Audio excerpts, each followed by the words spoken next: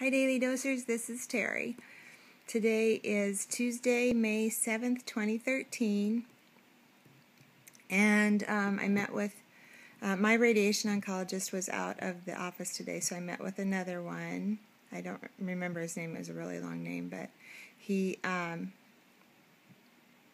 told me that although I only have 7 radiation treatments left, it's only going to get worse from here. And the pain will continue. I'll be done next Thursday, will be my last treatment. He said Saturday or Sunday I will swear that I am still getting radiated. But within 4 days after that or so, I will slowly begin to heal. So that was his report today.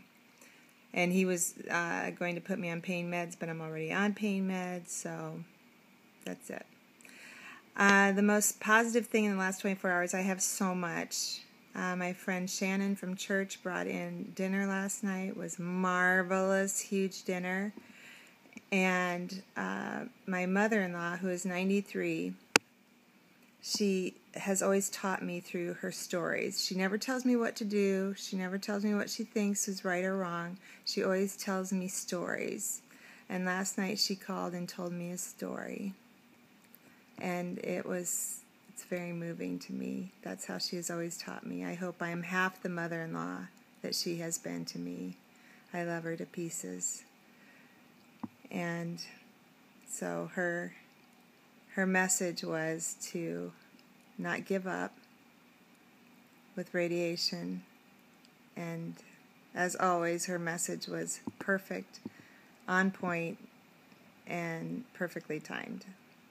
So thank you, Ruthie. And then some of you know that Jim and I were, for a short time, family teachers at Boys Town. We lived on campus in a beautiful home.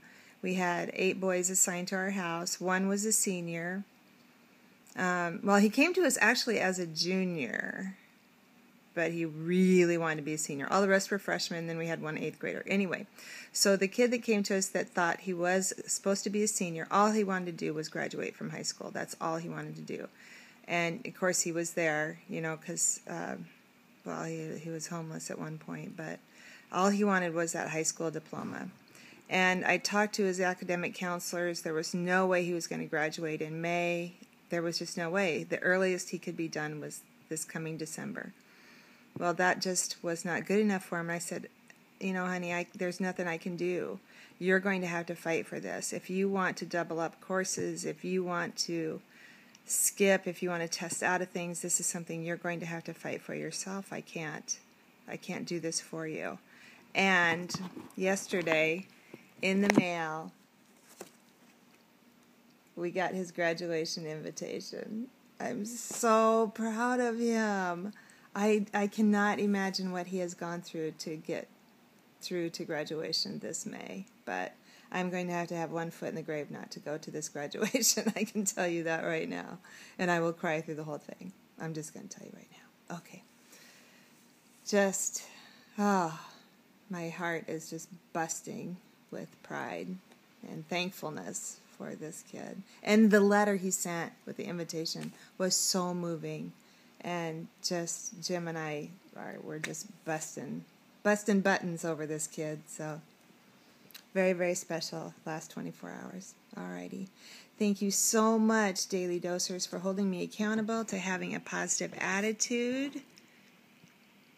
I'll talk to you tomorrow. Bye.